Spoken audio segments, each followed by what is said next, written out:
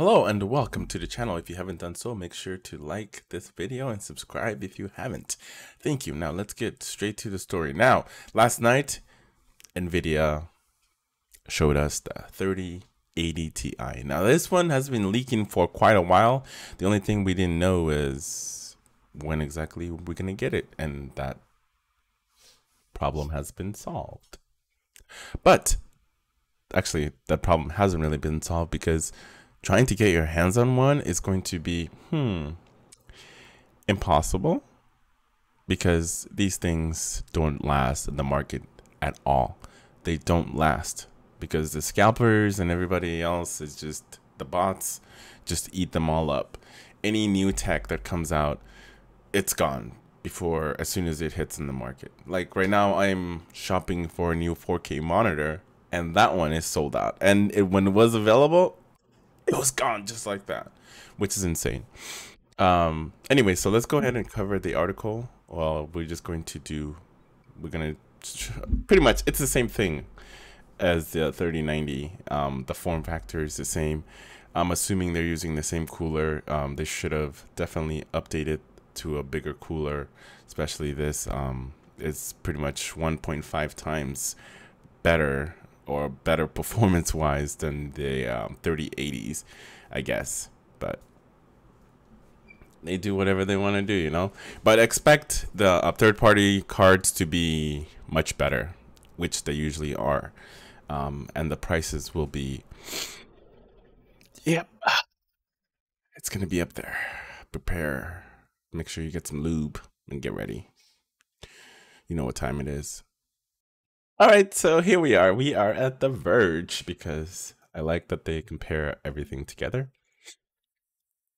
So here is the two cards. Now, for me, if you were in the market and you haven't bought any graphics card yet, and these prices were actually legit prices, if you were going to get the 3080 Ti, you might as well shell out the extra $300 and just get yourself a 3090 and be done with it.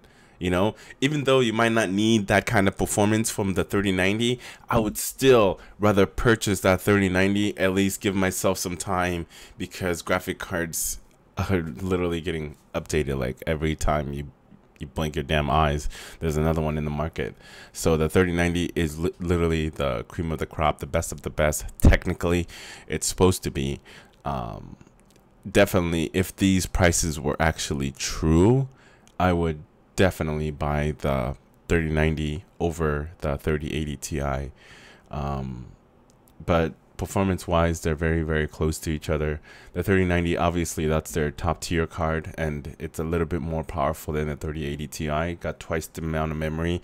But that's just me trying to sell you on the 3090, because to me, if these were actual prices, but the problem is these aren't actual prices, because graphic cards, their prices have risen up since everything that's going on, obviously, and the fact that companies can't get their hands on those chips to make more graphics card.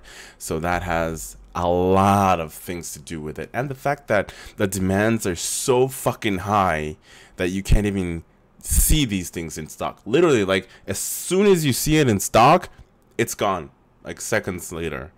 Like, for a classic example, the AMD 5950, I have a notification. It pops up. I click it. As soon as I get there, notify. It's already gone. It's sold out. So anyway. Okay, so I'm back after I opened up some more stuff. So anyway, the 3080 Ti is priced at $1199 and launching June 3rd. So prepare for that stuff to get, you know, disappear within no time at all. Nvidia is unveiling its flagship gaming GPU today, the GeForce RTX 3080 Ti, or should I say 3080 Ti, based on Nvidia's latest Ampere architecture. The RTX 3080 Ti will succeed RTX 3080 and promise to deliver 1.5 times more performance over the previous generation's RTX 2080 Ti. Nvidia is making the RTX 3080 Ti available worldwide on June 3rd, priced at $1199. The 3080 Ti looks very much like RTX 3080 with identical design and ports. The main difference is jump in power and VRAM. The RTX 3080 Ti ships with more VRAM than the RTX 3080 with 12 GB of GDDR 6 times in total. The new GPU is essentially as close as you can get to an RTX 3080 on paper with half the VRAM. The $1199 price matches the same pricing Nvidia used for the RTX 2080 Ti Founders Edition, and it's $300 less than the 3080. But what I'm saying to you is, guys, if you manage to see, hypothetically speaking, you have a 3080 Ti that's in stock, hypothetically, and then you have a 3080 Ti, just get the 3090. I'm telling you right now, just get the 3090 if you're able to find yourself a Founders Edition, because for some reason the Founders Edition is the only card that has not been affected by the price jump.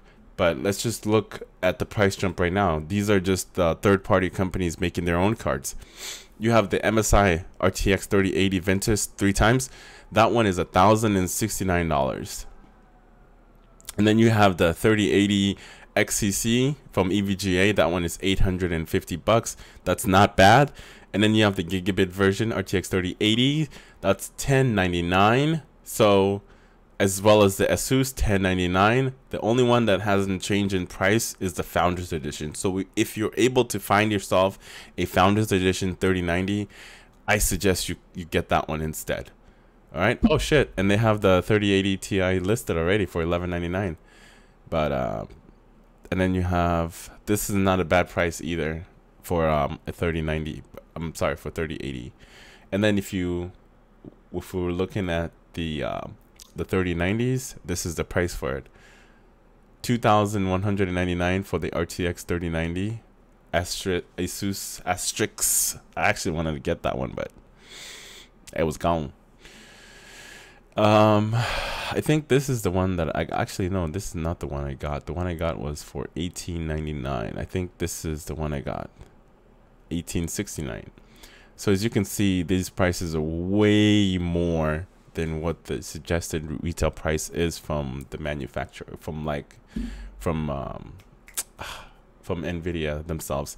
Nvidia tends to have their prices lower comparing to third parties, because third parties usually overclock their cards or do other things to, you know, to boost up their cards comparing to the manufacturer, which is intended to have certain specs.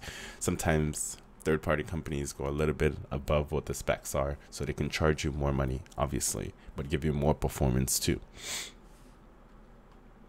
So anyway, my thing is here,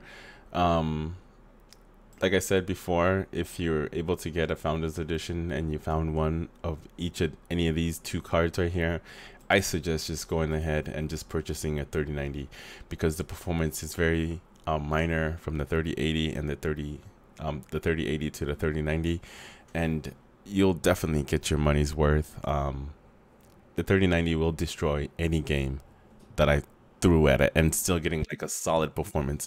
Even though I was running like 4K, I was still getting a solid 70 to 80 frames per second on Call of Duty Cold War. So it's a very, very solid card. If you're able to get one, for a reasonable price, I suggest you go that route.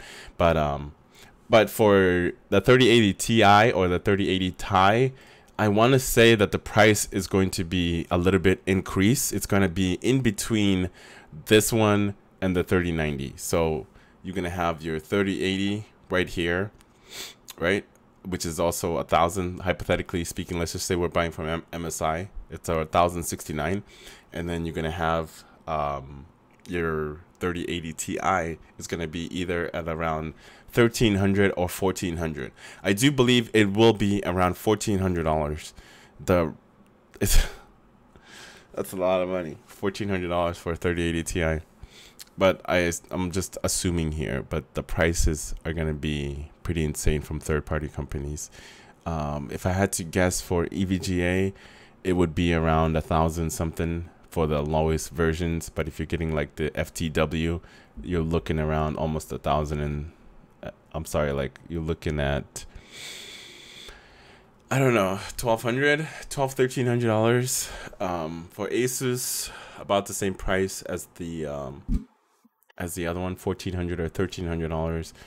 That's why I said it's better for you to just go for the Founders Edition with 3090 if you're able to get one, because you're not gonna, the prices are gonna be insane for the performance that they're offering from factory. It's just a smart thing for you to do. But yeah, I enjoyed the presentation, and I just wish that that Nvidia would just stop making new products and focus on trying to meet demand for the graphics card that people are trying to get. Meet the demand first before you start rolling out new product. You know what I mean? Because it makes absolutely no sense that we can't get any of this new or previous product because it's sold out. Obviously, it's selling like gangbusters.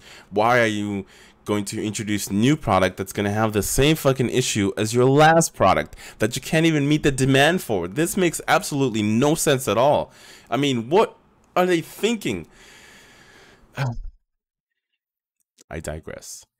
But you know, it's to me, it's just silly to introduce something that you know people are not going to be able to get their hands on while you're still not meeting demand of the previous version of it. Like, you can't get a 3080 Ti, you can't get a 3070, you can't get a 3060, you can't get 3050, you can't even get 2080s anymore because the graphic problem is so insane.